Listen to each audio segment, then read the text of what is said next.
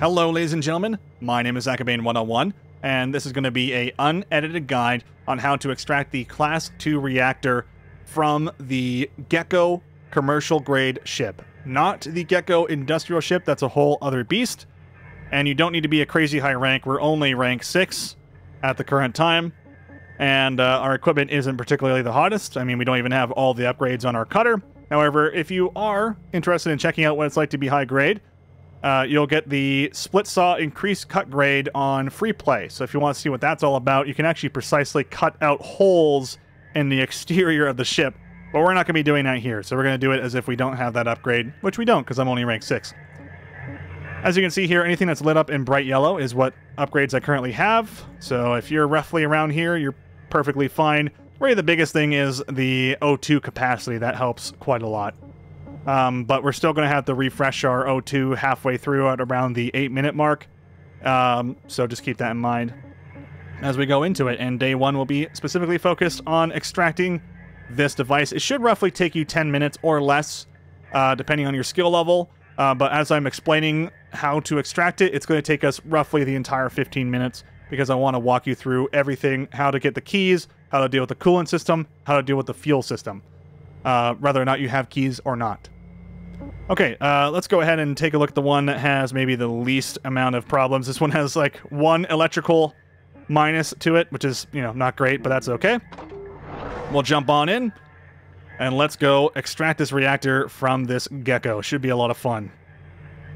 Alright, load it on in here. Now, each vessel has a hatch on either the top left or the top right. Normally, vessels before this only have one in the sides, but, you know, they want to mix things up here in Shipbreaker and make you very confused. It took me a solid 2 minutes to figure out where the hatches were on the top when I started this for the first time.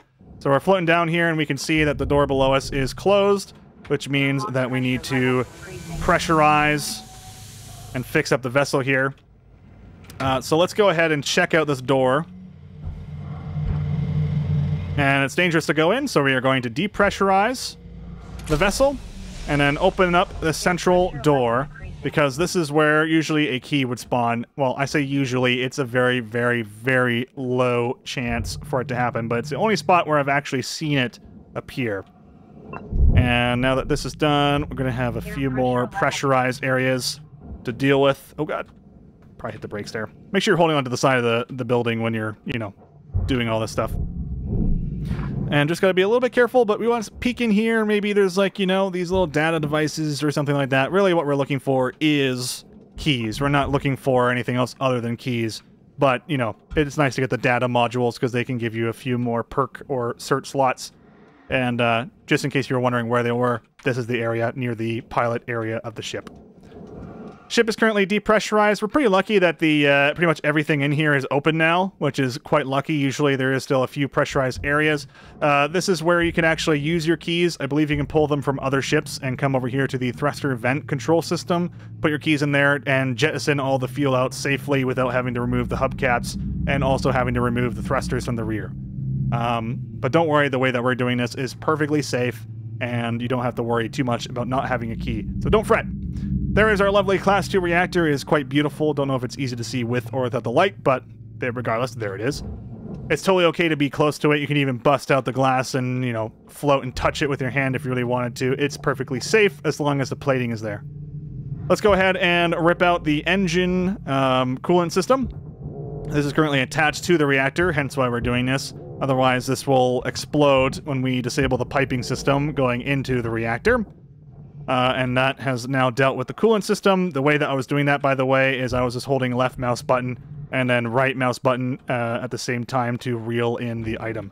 We got really lucky here. There's tons of O2, so we're just going to grab one as we float on up into limbo, which is the area between the central part of the ship and the external part of the ship, as I like to call it. There's a fuse over there if you want to grab it and get electrocuted. If you have some electrocution safety or hazard safety stuff on your suit, then sure, go ahead and grab it. I wouldn't recommend it otherwise because it could zap your suit and be a little bit annoying when operating these materials. And just look at that. Look at that beast. That sexy, sexy beast that we're about to rip out of this lovely ship. So here are the thrusters that we need to deal with. Don't be fooled. Do not use these emergency thruster overrides. There is an other way to jettison the fuel out of the back of the ship without having to worry about, you know, blowing everything up. Because as you can see, it says, warning, may cause rupture in fuel line.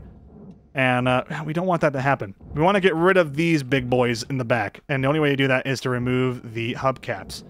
Now you may be wondering, how do I know if there's fuel in the lines or not? Well, they are glowing purple, which is really huge.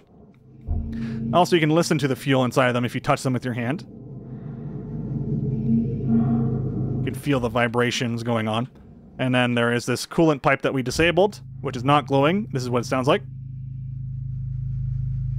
That's what it sounds like when there is nothing in the coolant line.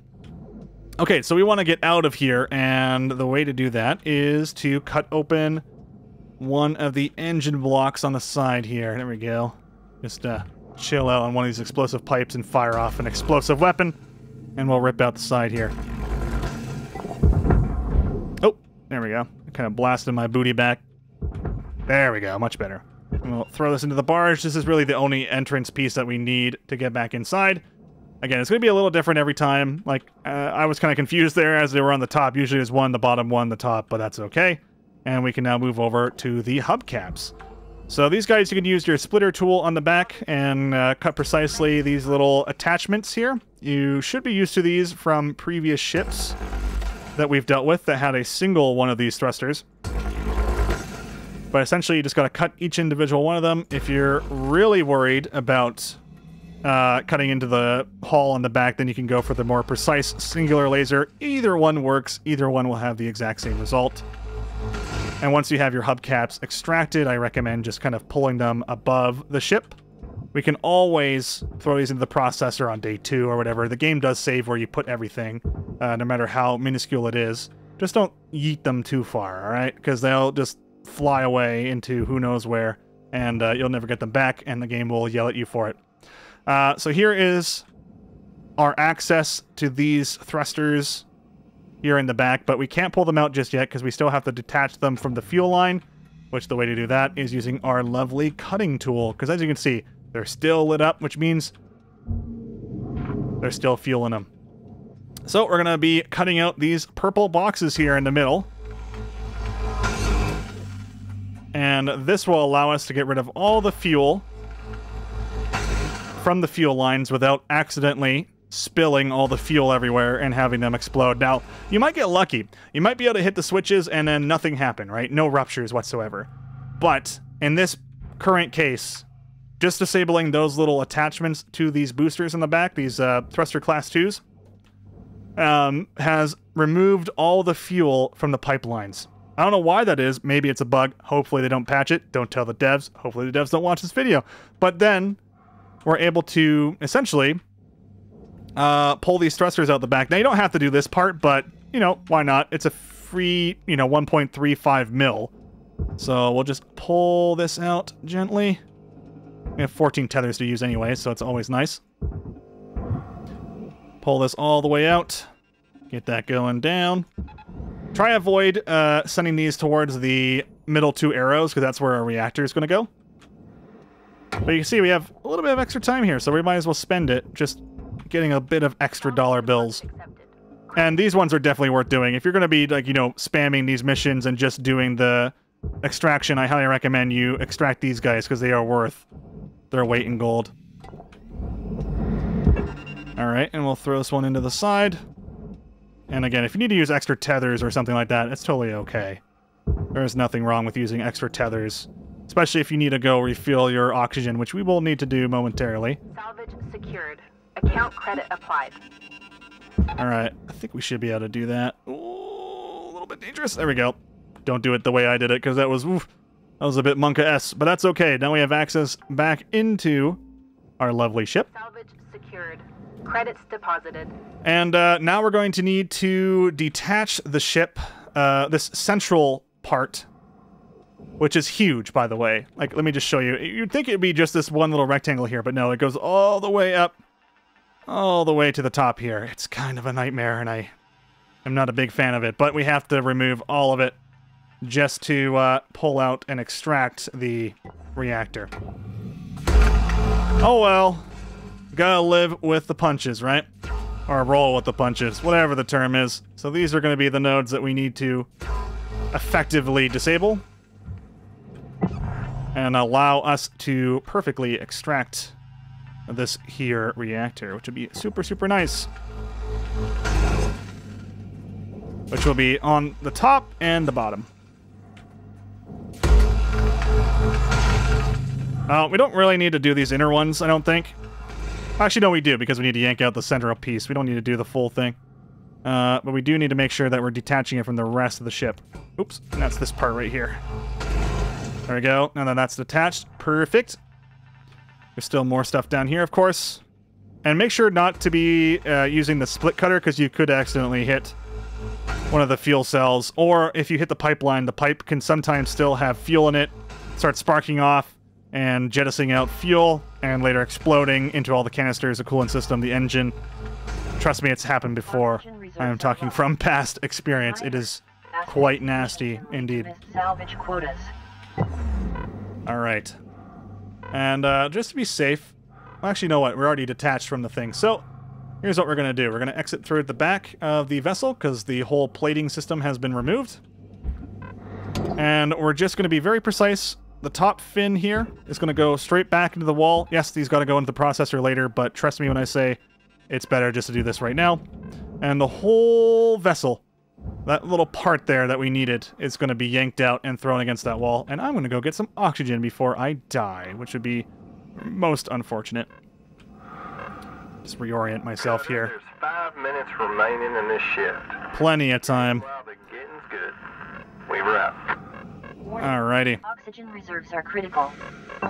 We don't even need more tethers, we just need oxygen, so we're going to come right on back, and by the time we get back there, our reactor is going to be almost ripe for the taking. We need to deal with the pipe system, and I'll show you the safest way to deal with the piping. There we go. It looks like it, you know, we haven't even touched the vessel, really. And there you go. Lovely. Nicely extracted exterior. We just need to pull out one of these metal bars, which are always a little bit of a pain. They also like to wig out. Just kind of send it over here. Maybe it'll bounce nicely into the thing. Who knows, right? There you go, and disable the tether. Okay, so now we need to cut the pipeline from the direct reactor unit, as you can see with this square here. Wow, it actually bounced in. That's awesome. So we're going to disable this square. You can see it in yellow with the scanner on. Now that's been disabled. We need to now start disabling these pipelines. Now, here's the thing. You can cut them, but if you use your split cutter, I've said this before, it will potentially cause a reaction in the pipe system. When using the precise cutter, which evaporates them or eviscerates them or whatever you want to call it, vaporizes, there you go.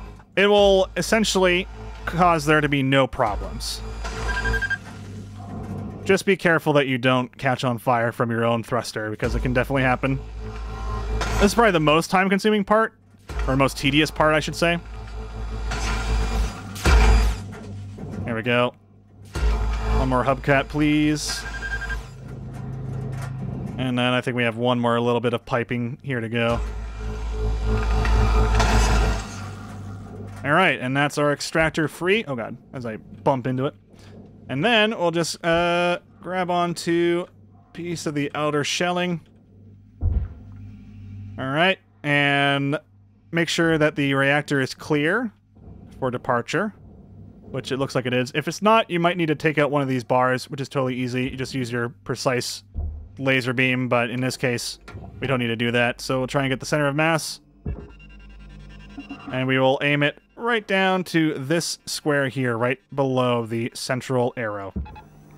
And it should yank out nicely. And we'll have to keep in mind, make sure it says salvage Class-II Reactor is completed. If it's not, there is an easy fix. You can just rip off the doors and then throw it in. But it should pop out nicely, and there we go. Salvage secured. And that's the reactor there. Not even deteriorated one bit. And again, if you were to have, say, problems there, you can actually rip off these doors if you need to, and you can throw them into processing if you want. I don't know. And then essentially once you rip off enough of these doors, you'll be able to yank out the reactor if for some reason it bugged out and didn't want to go into there. And there you go. In less than 15 minutes, we precisely ripped out the reactor. You can grab the rest of the stuff in there now too, like the explosives, toss them into the barge now that you have full access to it. And it honestly looks like we barely even touched the vessel, right? If we were to fly even above it, really doesn't look like we did a whole lot. Yeah, so there's a couple of the hubcaps that we yanked out. And if you fly right above it, you'll see that the rear central bit has been cut and removed. One of the engine thruster things on the side have been removed. But other than that, barely did any damage. And we can now focus on removing the entire hull. So moving on from here, I'd recommend rip apart the external hull on day 2, and then on day 3, focus on the internal hull. And that'll be that. Let's go exit out, though, a little bit early, just so I can show you how much money we made. So just from extracting those items, we made 4.45 million, which is awesome. 4.450 million, whatever. It's awesome. Really, really powerful stuff. And I hope this has helped you guys. If it has, consider giving a like and check out some of the other content on the channel. Thank you so much for watching, and I'll see you all next time. Take it easy.